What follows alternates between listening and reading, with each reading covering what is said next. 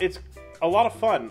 It's really cool to be able to bring in some vocabulary and ideas and stuff that people who have gone off to have professional training and stuff understand, but able to bring that in and teach someone who hasn't had as much on stage experience.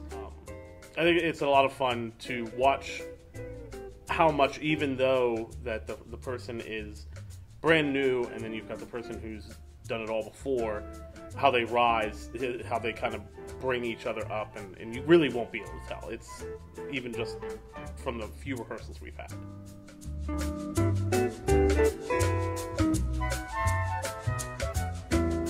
Oh, well, we're very lucky that the cast already hangs out outside of here.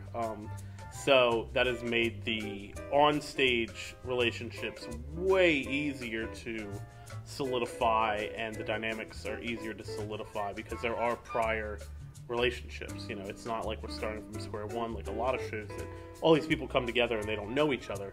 The four actors do know each other.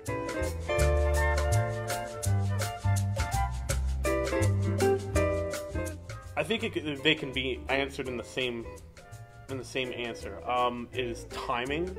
My favorite is, you know, a lot of comedy comes from the timing, and that can be difficult.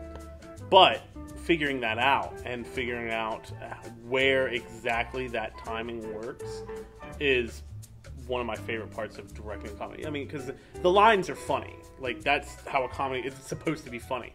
It's the physical nature of it that makes it even funnier, in the facial reactions and stuff like that.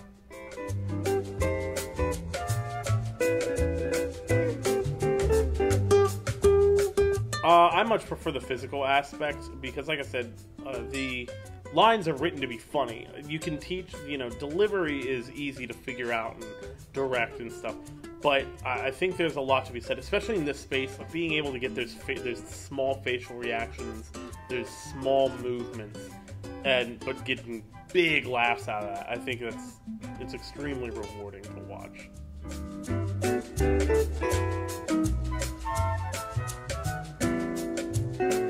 That's a good question, because Steve Martin, I think, is one of the better comedians at diversifying himself.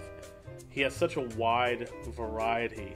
But this is definitely Steve Martin in that SNL and his live shows when he was touring and doing things like King Tut and stuff like that.